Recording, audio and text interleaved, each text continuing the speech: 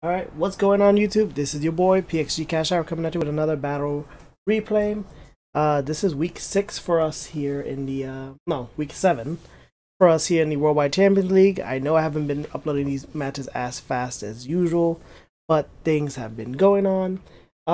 This battle is between myself, as you guys know, the coach of the New York Nido Kings, battling Matt, the coach of the Miami Manaphys, the professor as we call him. So Matt is probably one of the few people in the league who did draft Weather, but his team essentially is built around it 100%. And he has a rain team, with his rain setter, as you guys can see, being the Pelipper, someone who recently got Drizzle as an ability, which makes it call down rain. Building for this is kinda interesting because I kinda know what to expect. My strategy was kind of like, okay, alright, this is my first strategy. My first strategy originally was, I can turn the Weather against him. But the issue I came with that is that the Pokemon that I needed to run that move with can't have the ability I wanted to, which is the Raikou you see there. So I'm like, okay, so that goes out the window. My next strategy was kind of like, okay, can I take advantage of his own Weather to do things? Not so much. So finally I'm like, okay, maybe I could just beat out the Weather. You know, if I can knock out the Weather setter early on, and that kind of eliminates some of its assistance. I was expecting his Mamoswine, which he did not bring, which is kind of weird considering I do have Raikou. But some of these other pokes I did expect. I can probably say I didn't expect the Toxicroak and the Necrozma really 100%. I know Necrozma is something new that he recently had, but if he would have brought something, I would have expected more the Cresselia, but both of them are just kind of lacking in some of their moves choices. But regardless of the fact, I decided to go with Raikou, Blissey, Zygarde, Volcanion, Tentacruel, and Cobalion. And as you can see, he decided to go along with Pelipper, Ludicolo, Manaphy, Mimikyu, Toxicroak, and Necrozma. Now, interesting thing about this match is that this match also took 3 attempts before we finally got to it. The first time, he realized his pokes weren't built correctly. The second time, the match got disconnected like in the middle of it, but it wasn't due to either of the both of us who were both still online. So, third time's a charm. It does kind of suck because I kind of like the way the second match was kind of going. But it is what it is, so let's see what happens. Week 7 of the Worldwide Champions League, the New York Nido Kings versus the Miami Manaphys.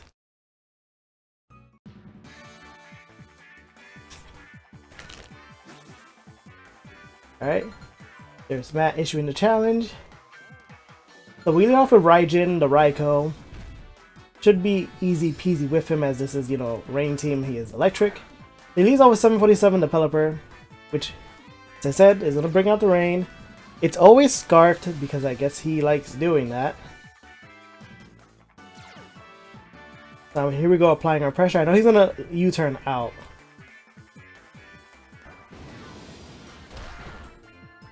Because he doesn't really want to fight this thing at all. So, goes into Cerveza Please the Ludicolo. I go for the Calm Mind because I did predict that Pelipper wouldn't want to stay in versus Raikou. As I said, I kind of had an original idea to go with this, but it didn't work out. So he goes for the Fake Out, which is fine for us. It does get the flinch. We will recover more of our HP with leftovers. We go for the Signal Beam, which is probably the one thing I do have that can hit it super effectively. So he goes for the Power Up Punch, so this is a physical Ludicolo. So he does increase his attack by 1.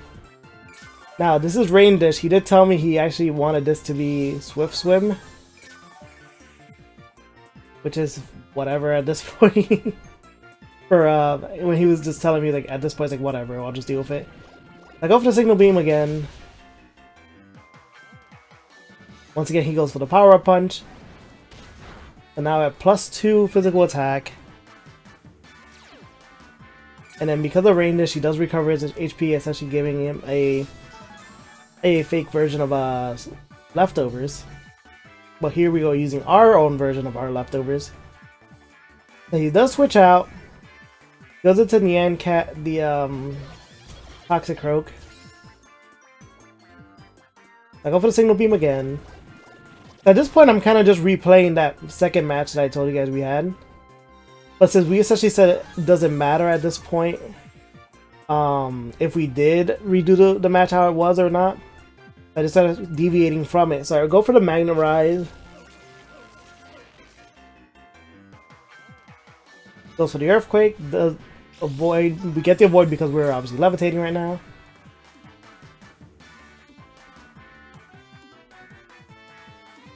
We go straight for the Thunderbolt. Now he goes to the Poison Jab. And he does get the Poison. I guess that's kind of like what I get for deviating from originally, because originally that did not happen. But we do get Poison. We take damage from the Poison. That does bring us down to lower, I think at this point, at killing range from anything he has. So there's the Sucker Punch. And yep, just like that, Raijin the Raikou goes down. 5-6 already. So I go for the Coach R-Type. R-Break, as we have always established, is useless for us. He does withdraw Toxic Croak, goes into Pika P, the Mimikyu. So I go for the Dragon Dance.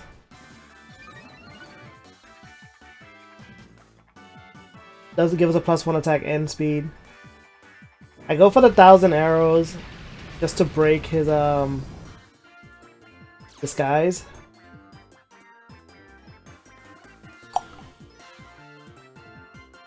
They go straight for the Play Rough. We're able to actually live. Does lower our attack, so we're back at neutral attack.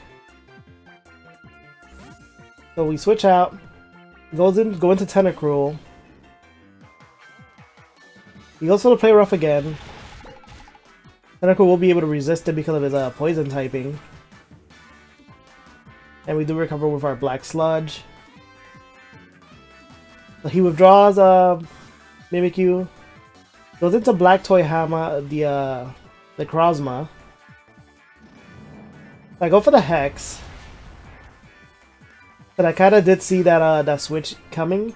I know it won't do as much damage because it's not statused.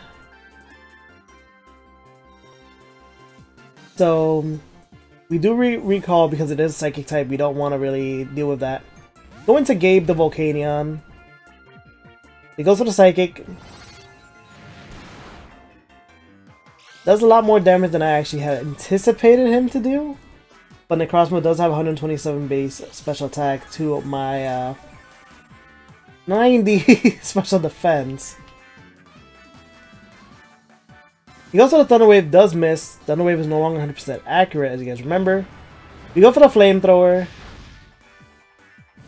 And we get the Burn. I guess we traded right there status. The Poison from earlier, now you get the Burn from now. So we both get the recovery from the leftover. Does take damage from the Burn. He goes for Thunder Wave again and does get the miss, so easy for us. We go for the Flamethrower again. He would have been enraged to die had he not had leftovers, but we do recover our HP with the leftovers regardless. And there's the Burn. Actually, we'll be able to live. So he goes for the Psychic again. And then we go for the Flamethrower one more time, which will be enough. And Black Toy Hammer, the Necrozma, will go down. So we're tied off 5-5. Do recover with the leftovers. So back comes out Pelipper. And obviously with it, the rain. I kind of know full well he may probably go for the Hurricane. I went to Tentacruel just in case, and there it is. The Tentacruel has a little bit better special defense than Volcanion. Goes for the Hurricane again.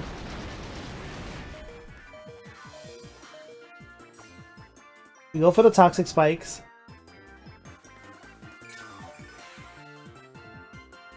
We do recover with the Black Sludge. So we swap out Tentacruel. Go into Fat Princess Deblissey. There's the Hurricane again.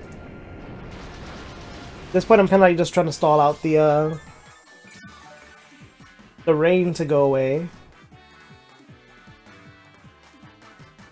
So he swaps out Pelipper, goes into Nyancat, the Toxicroak again. Unfortunately for us, he's able to absorb the Toxic Spikes. We go for the Charge Beam. Does raise our special attack. His dry skin does activate, so he does recover his HP due to the rain. We do recover with our leftovers. Obviously, we cannot stay in. We swap out. Go into the boy Kobe, the Cabalion. He goes for the Fake Out. Doesn't do much to us. It is also resistant because of the Steel typing. He withdraws Toxicroak. Goes into the 747, the Pelipper. Whiff it again. Here comes the rain.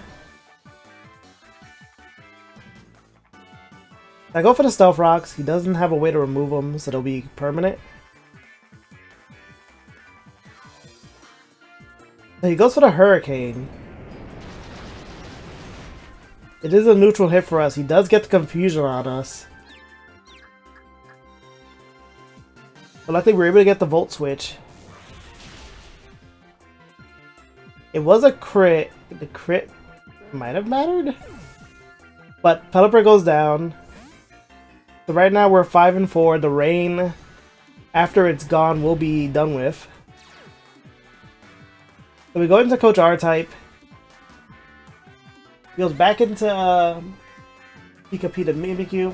Does take damage from the rocks. He goes to the Play Rough, which will be enough, and it does kill our Coach R-Type, the Zygarde. We're tied up 4 and 4. I go into Volcanion. He goes to the Leech Life. It's a resistant hit because of Volcanion's fire typing. It is a crit. So we go for the Flamethrower. As you guys know, because of the rain, it does weaken fire type moves. But we can also go into Steam Eruption at the... He could potentially bring out Toxicroak, and that will actually heal him up. I go for the Sunny Day, just to outright remove the rain at this point. So now we have the sun out. It'll actually boost our fire type moves at the cost of obviously our water type moves. I do recall Volcanion. I go back into Tentacruel. He goes for the Shadow Sneak. I think I was expecting him to go for the Leech Life again. We do recover with the Black Sludge. Goes for the Shadow Sneak again, as it is priority, which will be enough, and Tentacruel goes down. 3-4 at the moment, in favor of him. So we go back into Cabalion. Go straight for the Iron Head. So Pika Pete, the Mimikyu, goes down. Now comes out Tuna Sub, the Manaphy.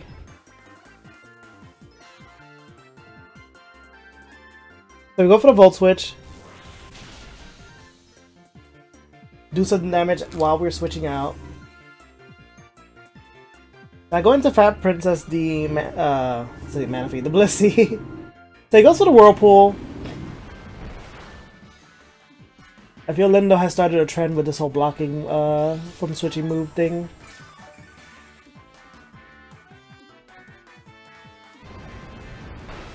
We recover HP with the leftover, we take damage because of the Whirlpool. He goes for the Mud Slap. Won't do much for us attack-wise, but does lower our accuracy down. And there's the miss already. We recover our HP with the leftovers.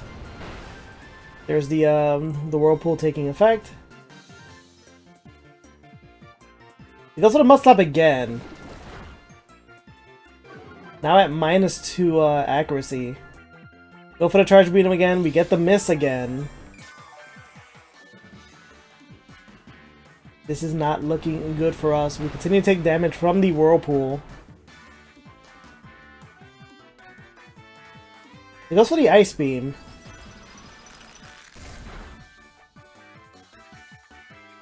We go for the Charge Beam again, we do get the miss again. So he's ready to reveal Whirlpool, Mud Slap, now Ice Beam.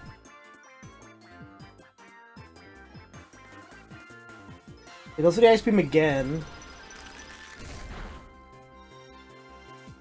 I go for the Wish.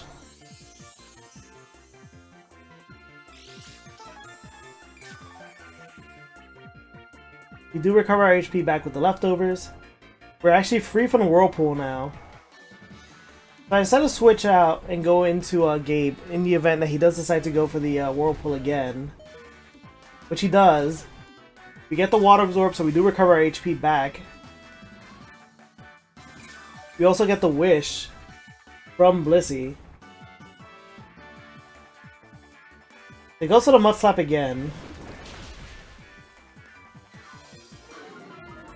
So it does lower accuracy down by 1. We go for the Hidden Power, we actually land it.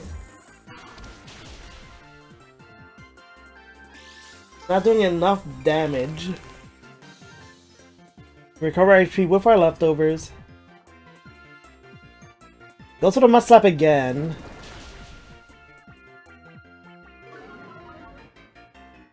We have -2. We get the HP again. HP Electric for those who haven't figured it out yet.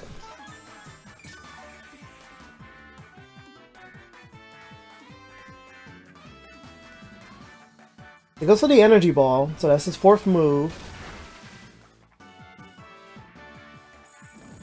We're actually breaking through the -2 accuracy. He's still alive though.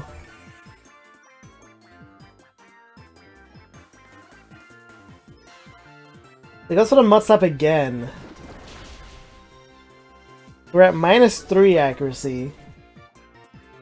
Go for the Hidden Power, we do miss this time. Recover HP with the leftovers. The game is not looking too hot. So we managed to actually get the HP again. And are able to actually get rid of this annoying thing. So Manaphys is gone. Right now we're 3-2. Goes into Nyan Cat, the Toxicroak. Does take damage from the rocks. We withdraw Volcanion because Volcanion at this point is not healthy at all. Go into Kobe, the Cobalion. Keep getting these pokes confused. We eat our berry. We're hoping with his defense he'll be able to live it. He does. The Shuka Berry. He goes to the Sucker Punch. And this could have been our moment right there. I was not expecting Cobalion to live at all. We go for the Volt Switch. Even though we got the +1 to our attack, we should just probably went for a physical attacking move. We go back into Gabe. Recover HP with the leftovers. It goes for the Earthquake. And it is enough that actually Gabe does go down. At this point, this match essentially is going to be done. Lissy is not able to take any kind of physical hits. And you guys already know Cabalion is at 1 HP. Yep. Lissy goes down. I probably should have clicked the physical hitting move when I had the chance. I don't know why I didn't. But what can you do? The Cabalion goes down. It is a 2-0 loss for us versus the Miami Manaphys. GG's to Matt. That actually puts us now at 2-5, which is not good at all. Probably the worst I think we've done in a league so far. Not counting the first season, of course. But it is what it is. Thank you guys so much for watching. We do appreciate it here at the yeah, the Near Needle Kings, you know. We do appreciate you guys watching the match. As always, like and subscribe if you want more of these replays do go live. Hopefully we'll start getting some more wins soon. As always, this is your boy PXG Cash Howard, and we'll be seeing ya.